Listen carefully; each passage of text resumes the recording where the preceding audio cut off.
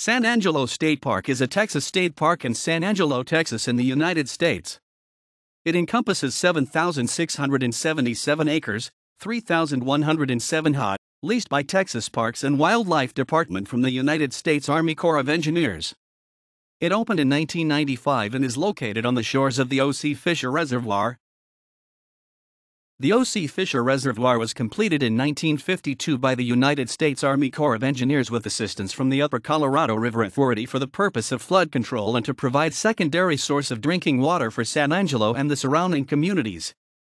The land surrounding it, which now makes up the area of the park, was leased to the Texas Parks and Wildlife Department and opened as San Angelo State Park in 1995. Native Americans, according to archaeological findings, had lived in the area for 18,000 years, starting with Paleo-American hunters of giant Ice Age mammals.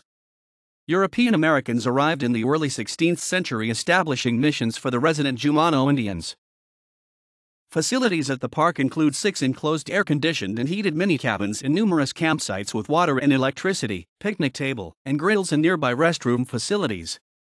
The park also has over 50 miles of developed trails suitable for hiking, mountain biking, and equestrian use, along with 10 horse pens. Boat ramps are available and a fishing dock was constructed. A small herd of American bison and part of the official Texas state longhorn herd are kept at the park. Some of the recreational opportunities offered on the site include camping, hiking, mountain biking, horseback riding, boating, fishing, and lake swimming. With a state park annual hunting permit, deer and turkey hunting is permitted.